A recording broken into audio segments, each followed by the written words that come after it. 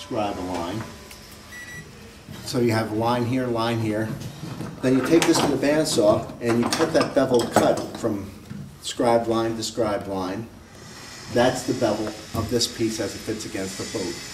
Clamp that to the board, right back to the board like this. So now he's a tight fit over here. You bring that guy over there. And of course, initially he doesn't fit right. Draw a line like that, draw a line along like that, cut it that again, slide this back out till it contacts, clamp it, and you see, oh, now it fits exactly. When you went to the bandsaw, you followed both lines, and that gave you the compound. Yeah, it's a table tilt. Yeah, this table tilts over here. So you had the scribe line here, drew a little line in between it, brought it up to the bandsaw, tilted the table to match that line. And then they left that way, so the next one of us came on, it wasn't square anymore. But, so anyway, so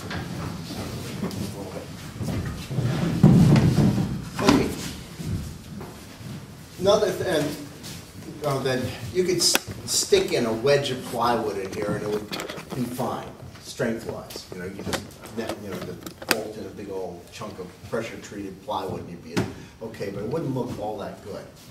But a lot of home-built boats, and you see, kit boats are done that way, and even kit boats that are kind of designed by people who really haven't been around boats really, but seen pictures of boats type of thing. There's some stuff that just makes things look better. And one of which is that these want to be kind of installed with a slight upward rake to them like this. A crown. Because you can't expect that with a boat. You notice that there's been a crown on that. A crown has been planed in the top of that breast hook, for example. If you had deck beams, when you build a deck on that boat, right. It's got it's for strength. It's the way things fit together and better. And your eye likes it. If it was there on the flat, you'll see this a lot.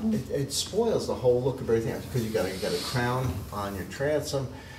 It doesn't look right. So you want to have some sort of crown. And this is kind of a by eye thing that usually isn't on the plans.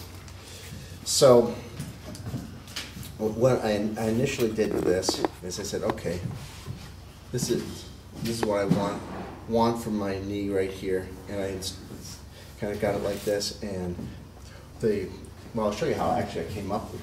Sorry, anyway, I'll go through the procedure how I actually made the pattern. Because usually you don't have a pattern. Took a piece of plywood, kind of a la this, and said, okay, I want to have this much kind of rake upward. Well, what I did is I did one side, brought it up to a center point here, then brought it back down again, so it's symmetrical. Is this going to have a curve or a? There are going to be two flat planes, but it's going to be a curve. I mean the transom, the top of the yes, that's going to This is determining the shape of your transom, right? Well, no, this is just for the knees. Okay. So I wanted to have my knee. So this is not on the transom. No. This is all this is that's a reference point. I said, okay, this is how much rake I want to have to this. I brought it to here, and I brought it back down again, so it's symmetrical.